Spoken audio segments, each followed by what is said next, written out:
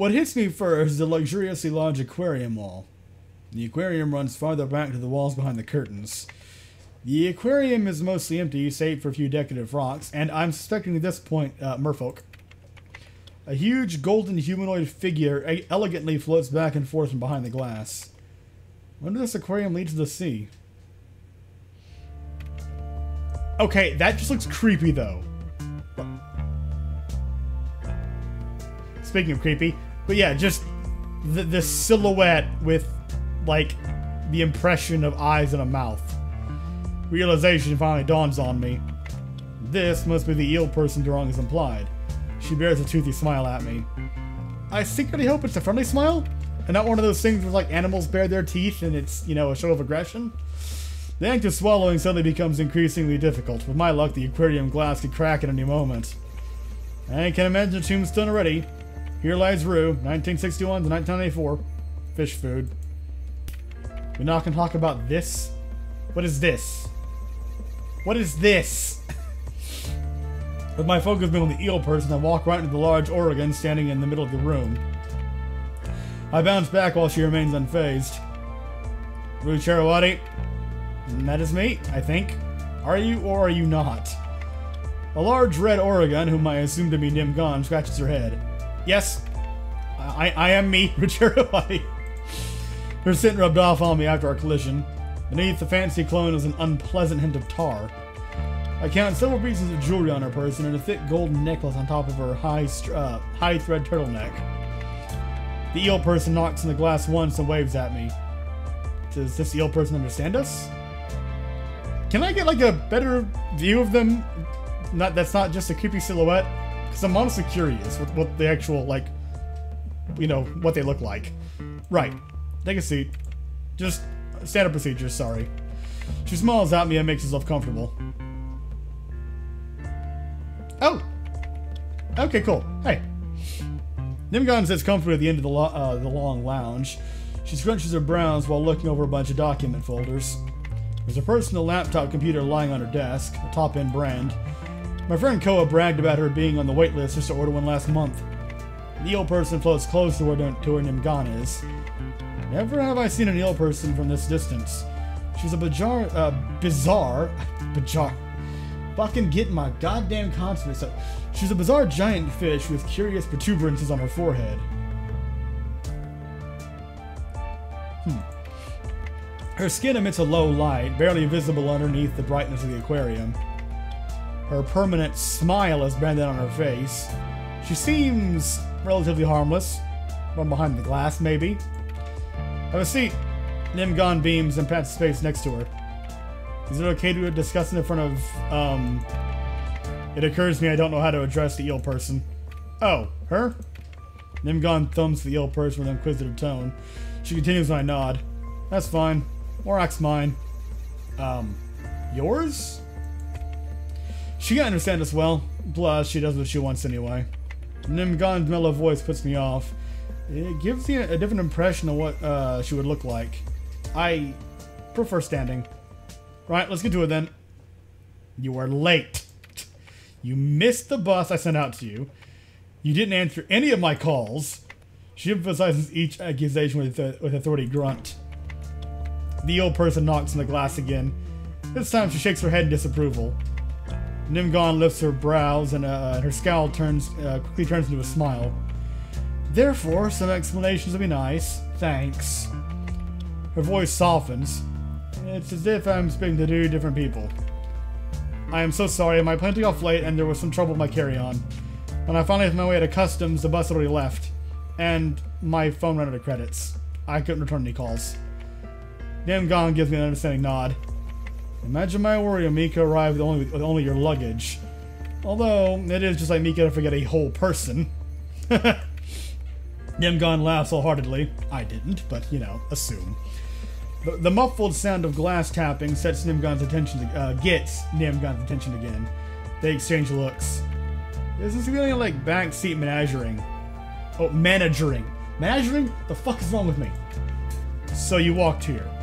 Yeah, took me around 2 hours or some gunk. 2 hours of sunburn and I won't even get a tan.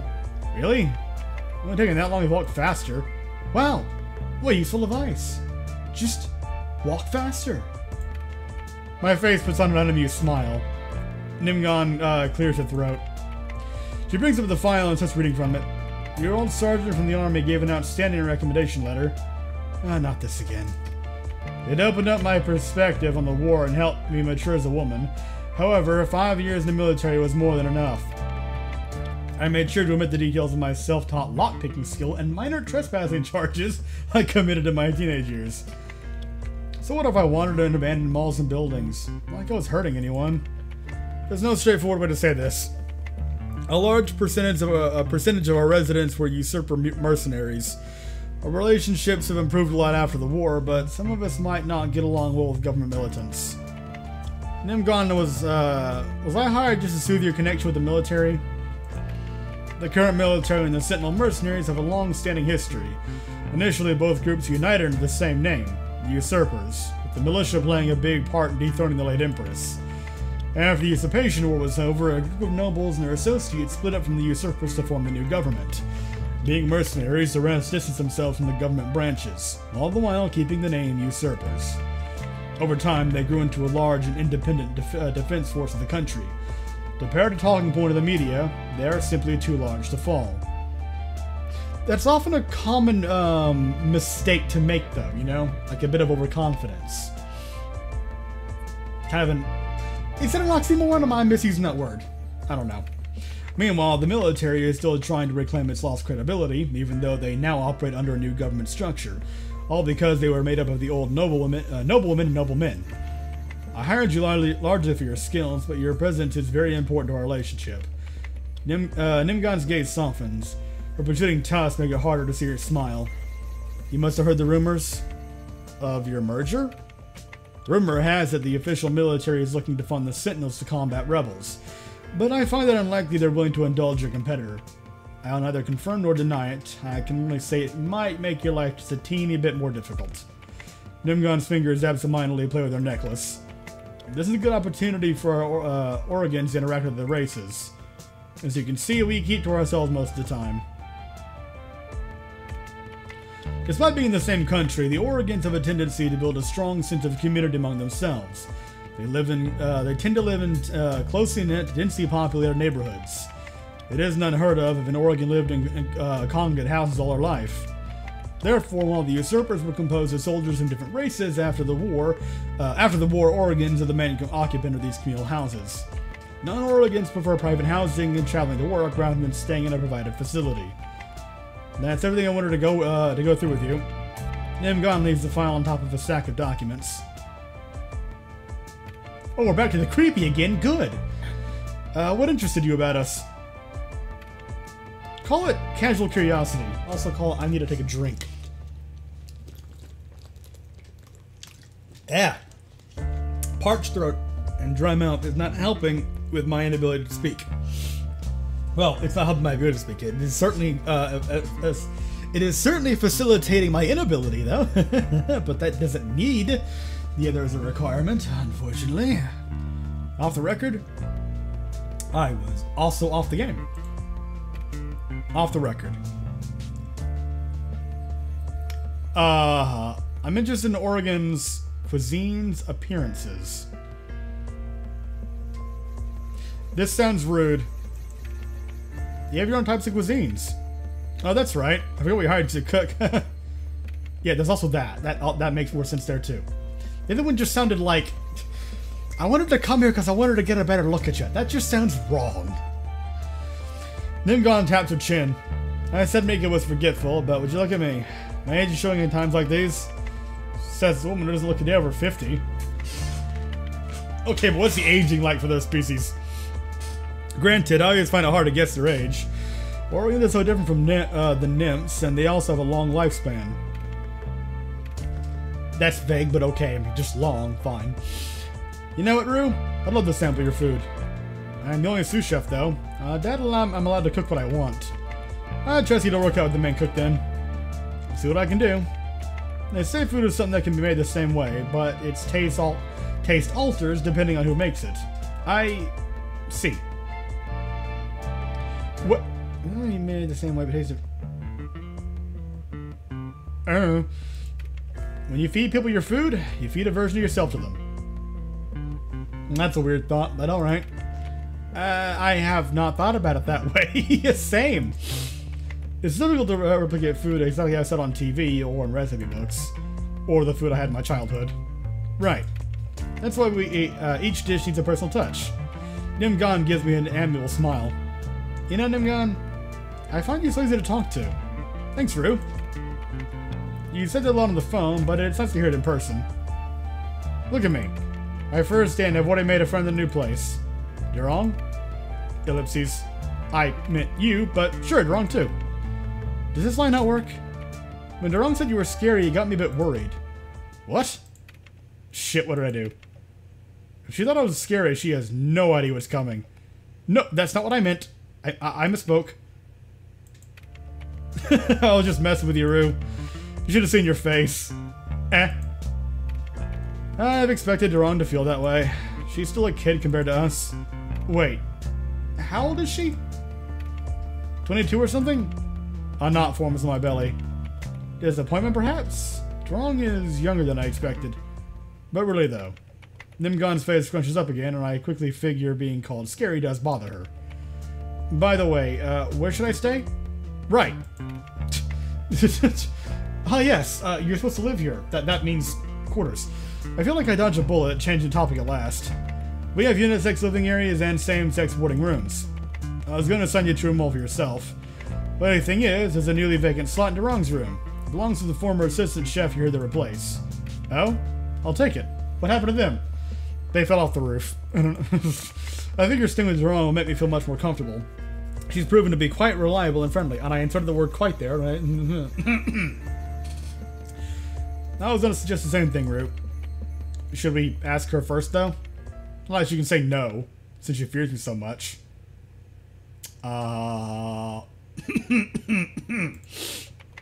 It feels like I'm always towing the line when I'm speaking to her.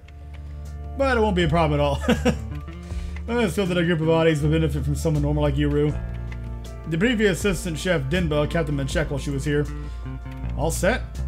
I'll have something, I'll someone bring up your luggage. Either Durong or, Query? Kiri? Well, there's a Q there, so I'm gonna say Query. Because normally you're gonna have a Q with like a hard, like a cuss sound. Normally it wouldn't have a U after it. At least that's what I'm gonna say Query. If I could, should be home right now. Please remember to get your security clearance from Hazari to the front desk too. All right. Thanks for the opportunity, Nim'gann. Thank you for taking the opportunity. The sound echoing on the glass surface reminds me of the eel person still in the room watching us, and I didn't jump that time. I totally didn't. She gives me away from behind the glass. It turned out to be really nice, huh? She is still coming in a few days. Don't know if I'm strong enough for it. Pardon? What? The dark basement is more frightening with no one here with me. Is there nothing down here? Actually, I don't want anything down here to answer me. Yeah. Ignoring the creepy anxiety inside, I make long strides toward the sorts of stairs. That feeling of something following me, being close behind. It's like when you're a kid running up the stairs in the dark or something at night, or going down a hallway towards your room at night, and you run and close the door quickly behind you because it's right there behind you, ready to grab you just inches away, you know? I mean, the door pulls up with difficulty, even though Durong seemed too effortless. Remember, biceps. I put all my back muscles to use. My footsteps echo loudly as I ascend the darkened staircase. Third floor, huh? Room 304. In the back of my mind, I feel this is the start of something. I feel this is the start of something life-changing, and I feel like I need to wrap this up soon because I can't fucking talk. The residents have filled out the corridor by the time I reach my floor. I've never seen so many organs in one place. There were only a handful of them where I came from. Some hanging on the door speaking to each other. Some of them are drying their hair off with large beach towels. I assume they just had to swim in the pool. When I finally come into the light, they stop what they're doing and watch me. Oregon women and men alike. Unlike most women, most Oregon men have sharp tusks coming down from their upper jaws instead of their lower jaws. I feel like an object being displayed at a museum, subjected to public scrutiny. Their faces transcribe what I feel. Uncertainty. Hi, I am Rue Charawati. Just Rue is fine. Hope you'll get along. I use my friendliest smile, as if I'm not aware of all this negativity. Hi. Hello. Welcome to the neighborhood. Jorgen smiled and moved closer to me. They introduce themselves and give me some stock welcome lines. I revel in it. All this attention feels good to me, I tell myself. I am making a difference just by being here. I hang out in the corridor for a while. Without me noticing, someone has stacked my luggage in front of a door. The door to my room, 304. Thanks for the welcome party. I'm still a one for my trip. I need to get some sleep. I step forward to the Oregon circling around me and walk towards the room. Room 304. Hello? A key I can only knock. Either Query or Durong would be inside, I recall nim'gann's words. Need a new roomie?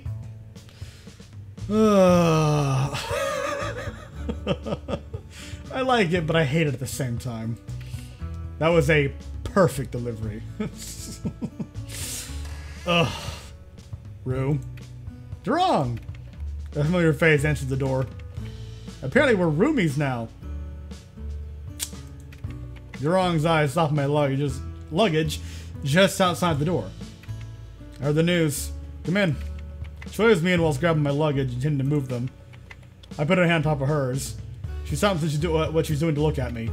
You don't have to. I want to. Durong scoffs and carries my heavy luggage inside without wobbling, while I would have tilted over. I sigh and slips at the door. Oh. Well, that's cool. Now see me by communal living spaces. Neat. You know what? Okay, this is a good spot. I'm gonna end the episode here. Thank you very much for watching. I hope you enjoyed. And I don't know if I'm gonna, like I said, I don't know if I'm gonna continue this as an actual series or just have this be more of a first taste thing and, you know, just play it on my own on my off time. I'll give it some thought. I have enjoyed it so far. It's been kind of interesting. I like the characters, at least. You know, there's that. And it set up a neat little world. I also like the background art stuff. It's modern with that kind of fantasy like tint to it, which is always interesting, you know, to take a fantasy setting and then move it into the modern world. I don't see too much of that. I don't know how much of it is out there, but it's always something I've been kind of interested in myself. I just never really tried to look for a lot of it. So here it is, I guess. But yeah, once again, thank you for watching. Hope you enjoyed, and I'll see you in whatever, be it this or something else.